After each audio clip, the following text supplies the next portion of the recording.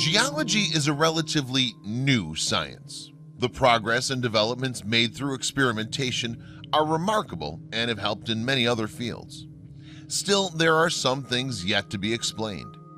Out-of-place artifacts are riddled throughout the archaeological record. They just won't go away, and as science develops, their mystery does too. Take the honeycomb pattern of Paleodictian, which is already well known. We remain stumped as to the creation of such, and more questions are being raised. For example, a fossil of a human handprint was found in limestone estimated to be more than 110 million years old. A fossilized human finger with just as much, and the apparent discovery of a human footprint that possibly sported a sandal which dates to more than 300 million years ago. These amazing fossilized imprints and remains have left the scientific community scratching their collective heads. Not to mention the 65 million year old semi-ovoid metallic tubes being dug out of France, the unusual block of coal discovered 124 years ago, which contained a metal cube that couldn't have formed naturally within the lump, and many more intriguing things. Temporal anomalies are scattered throughout the world, things that could not possibly belong to the period in which they were found. Evidence exists of human civilization, artifacts, and technology out of time that are abundant, well-researched, and well-documented. This forbidden knowledge is being protected and hidden from all of us until now. Today's popular view of modern human presence in the distant past is a false front. The truth is out there, showing proof of advanced technology and people millions of years before humanity is stated to have evolved on the planet. Why has the scientific establishment suppressed and ignored these remarkable finds? Where did they come from?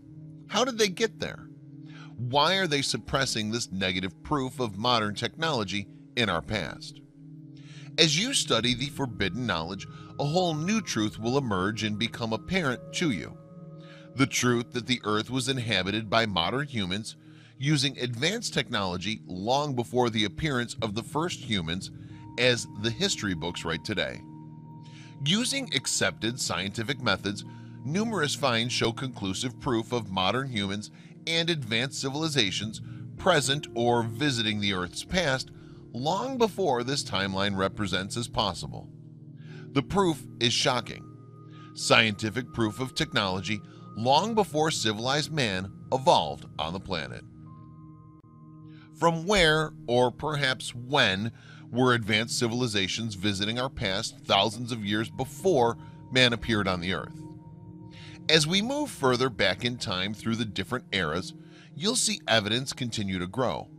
Evidence showing proof of modern humans and technology in the distant past.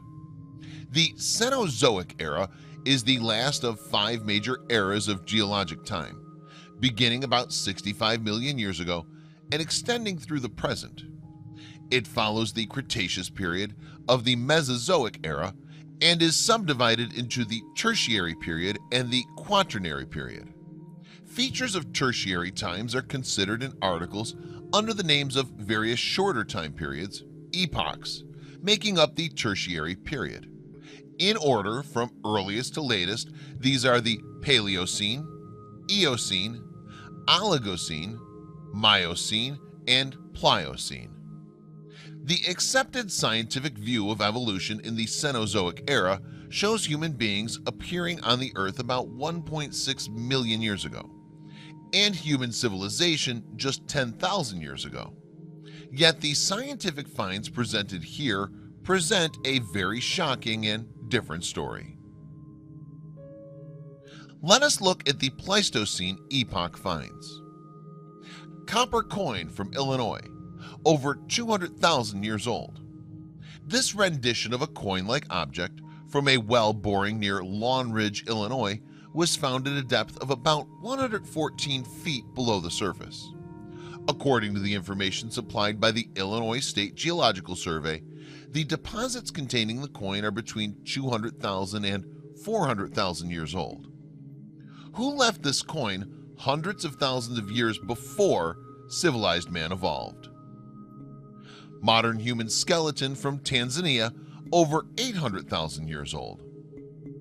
In 1913, Professor Hans Reck of Berlin University conducted investigations at Olduvai Gorge in Tanzania, then Germany's Africa.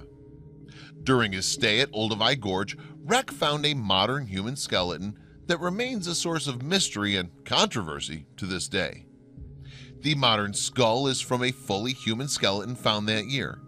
The human skeletal remains, including this complete skull, were cemented in the rock and had to be chipped with hammers and chisels. It was found in the upper end of a rock bed dated at more than 1 million years old. How did this modern human find his way 1 million years into the past? Willendorf Venus slate, over 30,000 years old. The Willendorf Venus from Europe dated at 30,000 years old. Who created or left this artifact nearly 20,000 years before human civilization appeared? Modern human skull in Buenos Aires, over 1 million years old. In 1896, workers excavating a dry dock in Buenos Aires found a modern human skull. The pre-Encenidan stratum in which the Buenos Aires skull was found is at least 1 to 1.5 million years old. Even at 1 million years, the presence of a fully modern human skull anywhere in the world is highly anomalous. Why and how did a modern human arrive in Buenos Aires over 1 million years ahead of its time? The Pliocene epoch finds. Figurines from Nampa, Idaho, about 2 million years old. A small human image skillfully formed in clay was found in 1889 in Nampa, Idaho. The figurine came from the 300-foot level of a well boring and dated to the Pleistocene age, about 2 million years old, G.F. Wright noted. The image is about 1.5 inches long and remarkable for the perfection with which it represents the human form. It was a female figure and had the lifelike lineaments in the parts which were finished that would do credit to this classic centers of art. Upon showing the object to Professor F.W. Putnam, wrote Wright, he at once directed attention to the character of the incrustations of iron upon the surface as indicative of a relic of considerable antiquity. There were patches of anhydrous red oxide of iron in protected places upon it, such as could not have been formed upon any fraudulent object.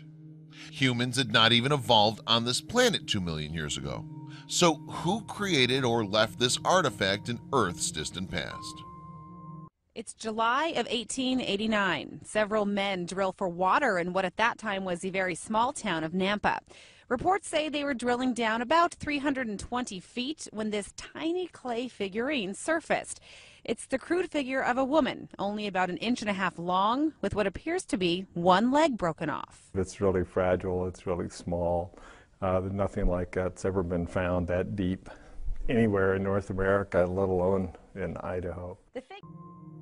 Modern human skull found in Italy, over 3 to 4 million years old.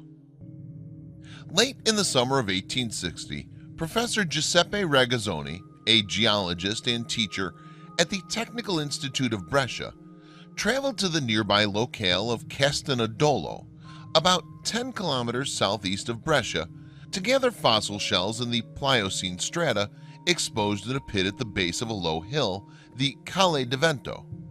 Here he discovered this remarkable and anatomically modern human skull.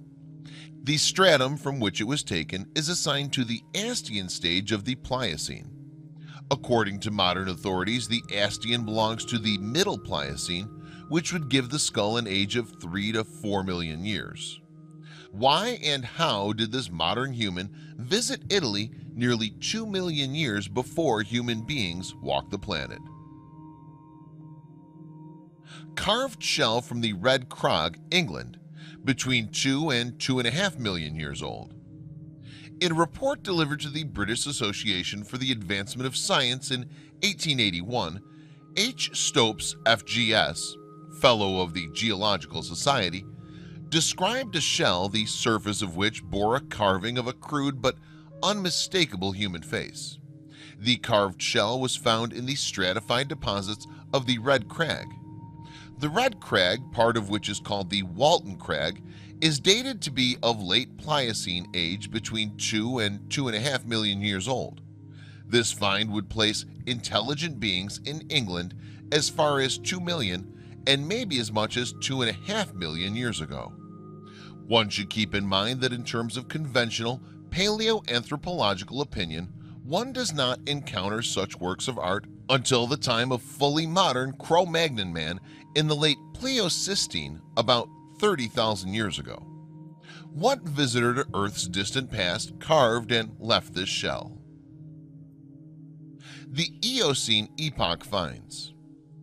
Chalk ball near Lyon, France, 45 to 55 million years old.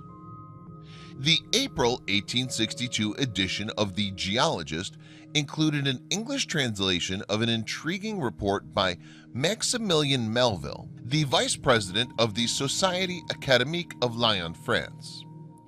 This chalk ball was discovered in an early Eocene lignite bed. Based on its stratigraphic position, it's been assigned a date of 45 to 55 million years ago.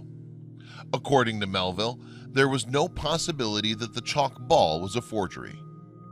It really is penetrated over 4/5 of its height by a black bituminous color that merges towards the top into a yellow circle, which is evidently due to the contact of the lignite in which it had been for so long a time plunged. The upper part, which is in contact with the shell bed, or the contrary, has preserved its natural color, the dull white of the chalk. As to the rock in which it was found, I can affirm that it's perfectly virgin and presents no trace whatever of any ancient exploitation.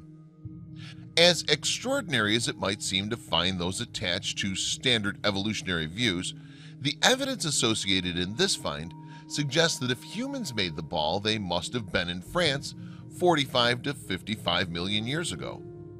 Who made and left this man-made artifact in our past long before human evolution, even before grazing and carnivorous mammals walked the planet? Mortar and pestle in California, up to 55 million years old. In 1877, Mr. J. H. Neal was superintendent of the Montezuma Tunnel Company and ran the Montezuma Tunnel into the gravel underlying the lava of Table Mountain, Tuolumne County. At between 1,400 and 1,500 feet from the mouth of the tunnel, or of between 200 and 300 feet beyond the edge of the solid lava, Mr. Neal saw several spearheads of some dark rock and nearly 1 foot in length. On exploring further, he himself found a small mortar 3 or 4 inches in diameter and of irregular shape. This was discovered within a foot or 2 of the spearheads. He then found a large, well-formed pestle and nearby a large and very regular mortar. All of these relics were found the same afternoon and were all within a few feet of one another and close to the bedrock, perhaps within a foot of it. Mr. Neal declares that it's utterly impossible that these relics can have reached the position in which they were found, excepting at the time the gravel was deposited and before the lava cap formed. The position of the artifacts in gravel close to the bedrock at Tuolumne Table Mountain indicates they were 33 to 55 million years old. Grazing and carnivorous mammals had not even evolved on the planet at this time. So who brought and left behind these artifacts in California nearly 50 million years ago? The Mesozoic era proof. The Mesozoic era is one of the major divisions of geological history, following the Paleozoic era and preceding the Cenozoic era.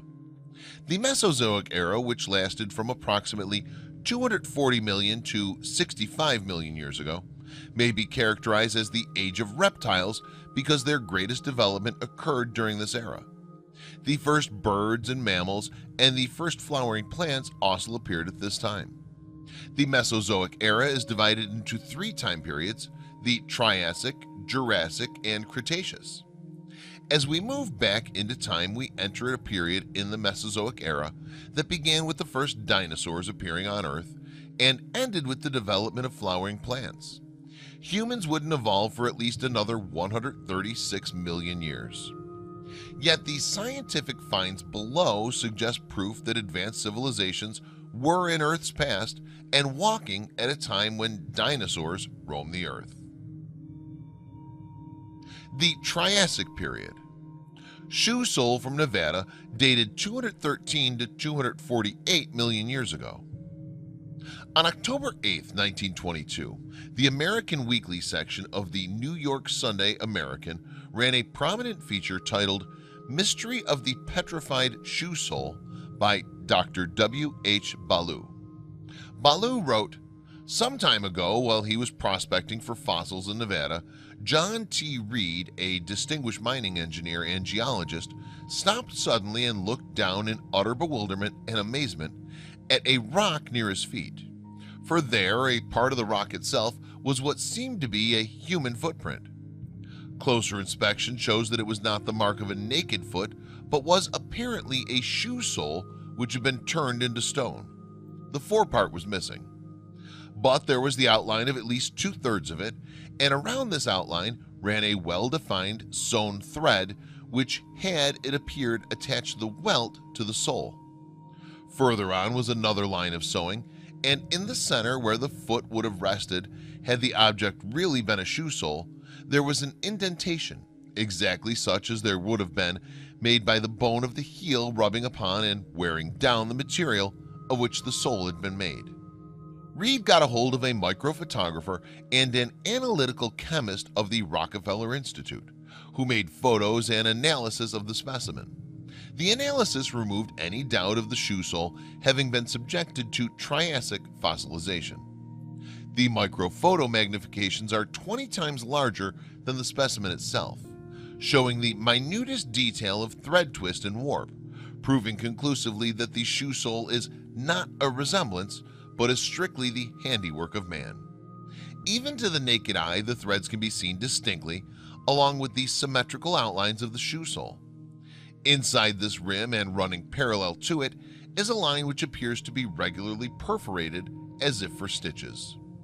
The Triassic rock bearing the fossil shoe sole is now recognized as being 213 to 248 million years old. An obviously modern shoe, complete with stitching and etched in time in Triassic rock. What modern visitor was walking in our distant past more than 210 million years ago, before the age of the dinosaurs? Paleozoic era proof. The Paleozoic era is a major division of geological time, preceded by the Precambrian time and followed by the Mesozoic era, and including the Cambrian, Ordovician, Silurian, Devonian, Carboniferous, and Permian periods. The Paleozoic era began about 570 million years ago and ended about 240 million years ago. As we move back even further in time, we enter this period of the Paleozoic era where life was evolving from primitive multicellular, free-floating forms in the sea to advanced groups on land. The most advanced life forms at the end of this period were amphibians, insects, fern forests, and small reptiles.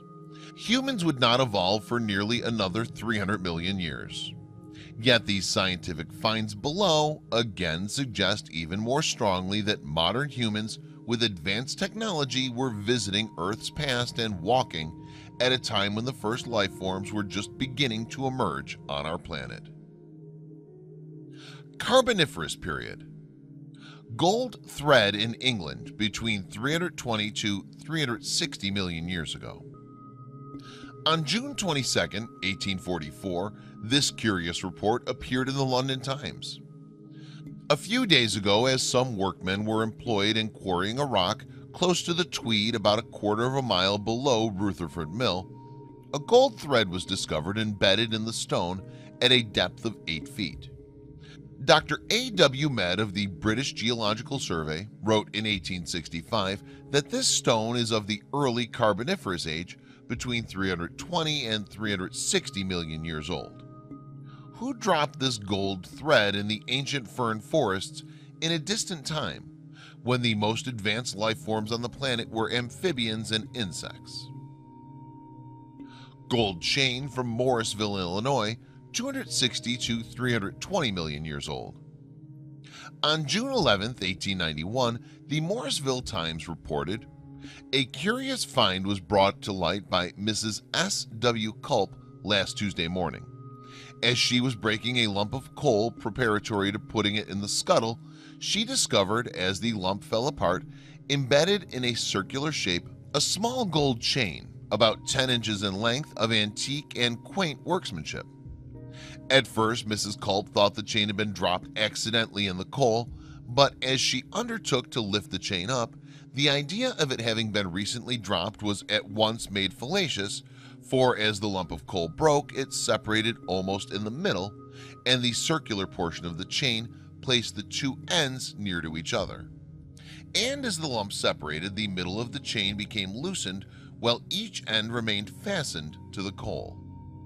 The lump of coal from which this chain was taken is supposed to come from the Taylorville or Panna mines, southern Illinois, and almost hushes one's breath with mystery when it's thought for how many long ages the earth has been forming strata after strata which hid the golden links from view. The chain was an 8-karat gold and weighed 8 pennyweights. The Illinois State Geological Survey has said the coal in which the gold chain was found is 260 to 320 million years old. This raises the possibility that culturally advanced human beings were present or visiting in North America during that time. How did this gold chain find itself left behind in Earth's distant past, more than 250 million years before humans had evolved? Carved stone near Webster, Iowa, 260 to 320 million years old. The April 2, 1897 edition of the Daily News of Omaha, Nebraska carried an article titled "Carved Stone Buried in a Mine," which described an object from a mine near Webster City, Iowa. The article stated, "While mining coal today in the Lehigh coal mine at a depth of 130 feet, one of the miners came upon a piece of rock which puzzles him, and he was unable to account for its presence at the bottom of the coal mine. The stone is of a dark gray color and about 2 feet long, 1 foot wide and 4 inches in thickness. Over the surface of the stone, which is very hard, lines are drawn at angles forming perfect diamonds. The center of each diamond is a good face of an old man having a peculiar indentation in the forehead that appears in each of the pictures, all of them being remarkably alike. Of the faces, all but 2 are looking to the right.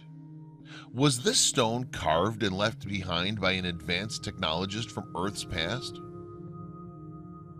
Iron cup from Oklahoma coal mine, 312 million years old. On November 27, 1948, the following statement was made by Frank J. Kenwood in Sulphur Springs, Arkansas. "While I was working in the municipal electric plant in Thomas, Oklahoma in 1912, I came upon a solid chunk of coal which was too large to use. I broke it with a sledgehammer. The iron pot fell from the center, leaving the impression mold of the pot in the piece of coal. Jim Stahl, an employee of the company, witnessed the breaking of the coal and saw the pot fall out. I traced the source of the coal and found that it came from the Wilburton, Oklahoma mines.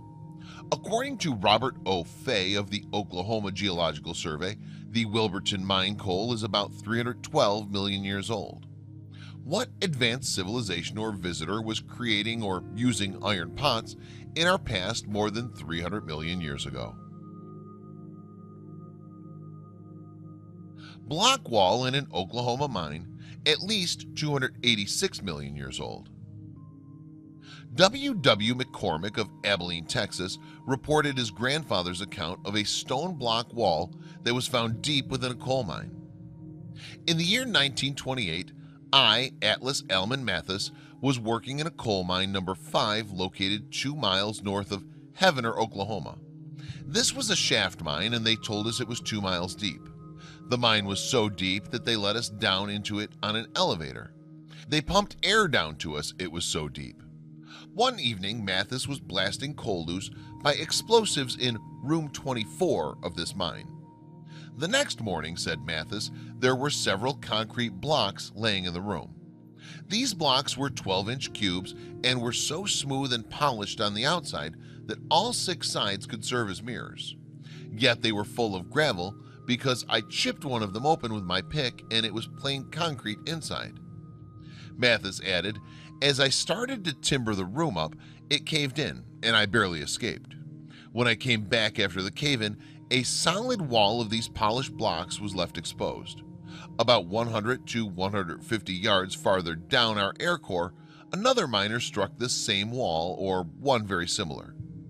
The coal in the mine was carboniferous, which would mean the wall was at least 286 million years old. According to Mathis, the mining company officers immediately pulled the men out of the mine and forbade them to speak about what they'd seen.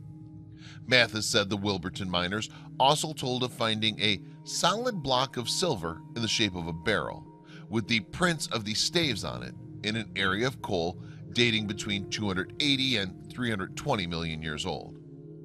What advanced civilization built this wall? Why was the truth, as is so many of these cases, protected and hidden? What is the truth about ancient advanced civilizations, modern humans, and modern technology in our past? Hieroglyphics in Ohio coal mine, 260 million years old. It's reported that James Parsons and his 2 sons exhumed a slate wall in a coal mine at Hammondville, Ohio. In 1868, it was a large, smooth wall, disclosed when a great mass of coal fell away from it, and on its surface, carved in bold relief, were several lines of hieroglyphics. Who carved these hieroglyphics more than 250 million years before humans walked the earth? The Devonian period. Nail in Devonian sandstone between 360 and 408 million years old. In 1844, Sir David Brewster reported that a nail had been discovered firmly embedded in a block of sandstone from the Kingoody Mayenfield quarry in North Britain. Dr. A.W. Mead of the British Geological Survey recently indicated that this sandstone is of Lower Old Red Sandstone age, Devonian, between 360 and 408 million years old. In his report to the British Association for the Advancement of Science, Brewster stated, the particular rock in which the nail was found was 9 inches thick, and in proceeding to clear the rough rock for dressing, the point of the nail was found projecting about 1.5 inches, quite eaten with rust, into the till. The rest of the nail lying on the surface of the stone to within 1 inch of the head, which went right down into the body of the stone. The fact that the head of the nail was buried in the sandstone block would seem to rule out the possibility the nail had been pounded into the block after it was quarried. This was a time where amphibians and insects were the only dormant life form on our planet. So who dropped this nail to have it eventually preserved in rock at a time more than 350 million years before humans appeared? The Cambrian period. Shoe print in Utah shale, 505 to 590 million years old. In 1968, William J. Meister, a draftsman and amateur trilobite collector, reported finding a shoe print in the Wheeler Shale near Antelope Spring, Utah. This shoe-like indentation and its cast were revealed when Meister split open a block of shale. Clearly visible within the imprint were the remains of trilobites, extinct marine arthropods. The shale holding the print and the trilobite fossils is from the Cambrian and would thus be 505 to 590 million years old. Meister described the ancient shoe-like impression in an article that appeared in the Creation Research Society Quarterly. The heel print was indented in the rock about 1/8 of an inch more than the sole. The footprint was clearly that of the right foot because the sandal was well worn on the right side of the heel in the characteristic fashion. At this time in our planet's history, there was no plant or animal life on the land. Even the earliest types of fish swimming in the seas had not yet evolved. It must have been a very barren landscape that this ancient human in Earth's past saw as he walked the land. How did he arrive so far into our past? The Precambrian period. Metallic vase from Precambrian rock over 600 million years old. The following report, titled "A Relic of a Bygone Age," appeared in the magazine Scientific American, June 5, 1852. A few days ago, a powerful blast was made in the rock at Meeting House Hill in Dorchester, a few rods south of Reverend Mr. Hall's meeting house. The blast threw out an immense mass of rock, some of the pieces weighing several tons, and scattered fragments in all directions. Among them was picked a metallic vessel in two parts, rent asunder by the explosion. On putting the parts together, it formed a bell-shaped vessel, 4.5 inches high, 6.5 inches at the base, 2.5 inches at the top, and about 1/8 of an inch in thickness. The body of this vessel resembles zinc in color, or a composition metal in which there's a considerable portion of silver. On the side there are 6 figures in a flower or bouquet, beautifully inlaid with pure silver, and around the lower part of the vessel a vine or wreath also inlaid with silver. The chasing, carving, and inlaying are exquisitely done by the art of some cunning workmen. This curious and unknown vessel was blown out of the solid pudding stone 15 feet below the surface. According to a recent U.S. Geological Survey map of the Boston-Dorchester area, the pudding stone, now called the Roxbury Conglomerate, is of Precambrian age, over 600 million years old. By standard accounts, life was just beginning to form on this planet during the Precambrian. But in the Dorchester vessel, we have evidence indicating the presence of artistic metalworkers in North America over 600 million years before Leif Erikson. Currently in our planet's history, there was no life on land, plant, or animal. The most advanced life form at this barren time in our planet's history was simple algae floating in the seas. Yet somehow, through time, this beautiful work of art was brought and left behind and eventually buried and preserved in ancient rock. Did ancient humans leave this behind in hopes of later discovery, to help ensure that the truth about their culture would one day be revealed? Grooved sphere from South Africa, 2.8 billion years old. Over the past several decades, South African miners have found hundreds of metallic spheres, at least one of which has 3 parallel grooves running around its equator. One of solid bluish metal with white flecks, and another which is a hollow ball filled with a white spongy center. Rolf Marx, curator of the museum at Klerksdorp, South Africa, where some of the spheres are housed, said, "The spheres are a complete mystery. They look man-made, yet at the time in Earth's history when they came to rest in this rock, no intelligent life existed. The globes are found in pyrophyllite, which is mined near the town of Ottosdal in the western Transvaal. This pyrophyllite is a quite soft secondary mineral with a count of only 3 on the Mohs scale, and was formed by sedimentation about 2.8 billion years ago. On the other hand, the globes are very hard and cannot be scratched, even by steel. The sphere with the 3 parallel grooves around it are too perfect to be anything but man-made. The Precambrian mineral deposit where the globes are found is dated to be at least 2.8 billion years old. Currently, simple microscopic cells were all that was alive on Earth. But this is obviously not true. Who created or left behind these magnificent spheres? Obviously man-made and stronger than steel. What was their purpose for the people who visited and left them behind in time? Various finds. Artifacts from Aix-en-Provence, France. In his book Meteorology, Count Bernin recorded an intriguing discovery that had been made by French workmen in the latter part of the 18th century. During the years 1786, 1787, and 1788, they were occupied near Aix-en-Provence in France, in quarrying stone for the rebuilding upon a vast scale of the Palace of Justice. The stone was a limestone of deep gray and of that kind which are tender when they come out of the quarry, but hardened by exposure to the air.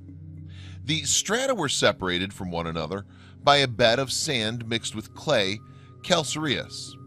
The first which were wrought presented no appearance of any foreign bodies, but after workmen had removed the 10 first beds, they were astonished when taking away the 11th to find its interior surface at the depth of 40 or 50 feet covered with shells.